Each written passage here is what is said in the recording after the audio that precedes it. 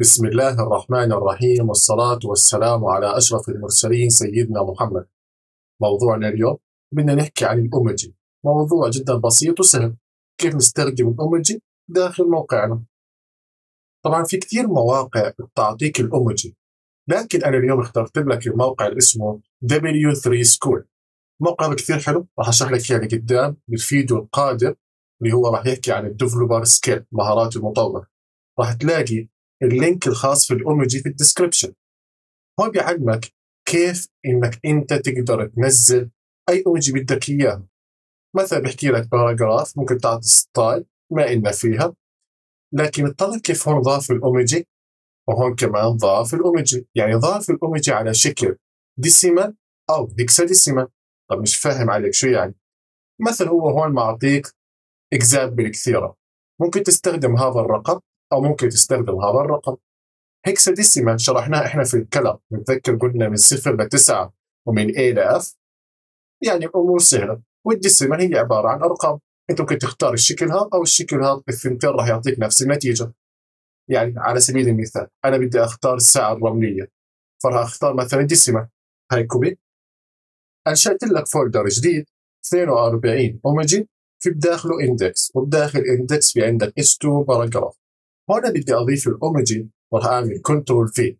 اشتغل معي؟ لا. شو بحكي لك؟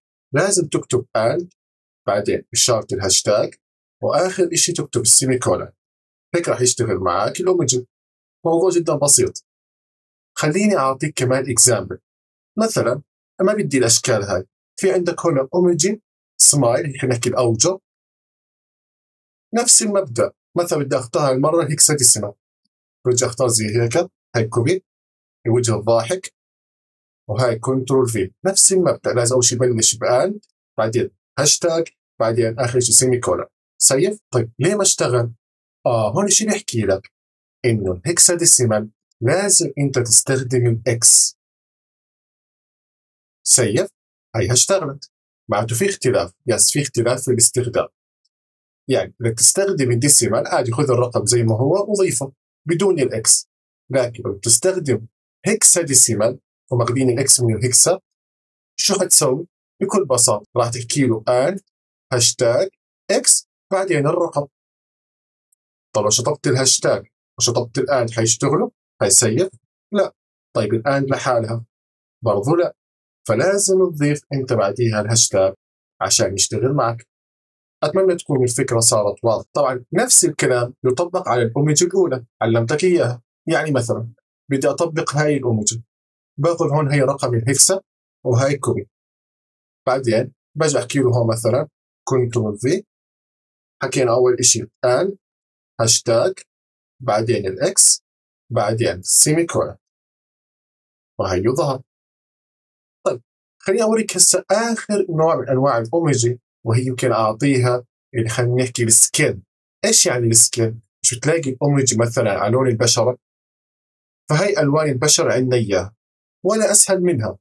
انت بتختار الايموجي وساعتها بتضيف معاها اللون. كيف يعني؟ شوف معي. مثلا بدي اضيف اللي هي اللي خلينا نحكي ممتاز او اللايك، هي اللايك، هيدا اسوي كوبي زي هيك. بدي اجي هون احكي له كنترول في، بعدين بدي احكي له اند هاشتاج، بعدين سيمي كولن. اشتغلت؟ خلينا نشوف مع بعض. يس اشتغلت. بدي اخليها مثلا لون مختلف. كيف؟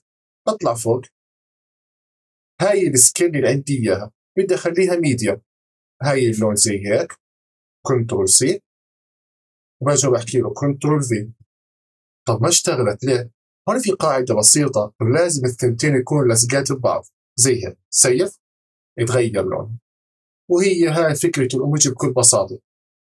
أتمنى تكون الأفكار كانت واضحة وسهلة، ونشوفكم إن شاء الله في المحاضرة القادمة. يعطيكم العافية.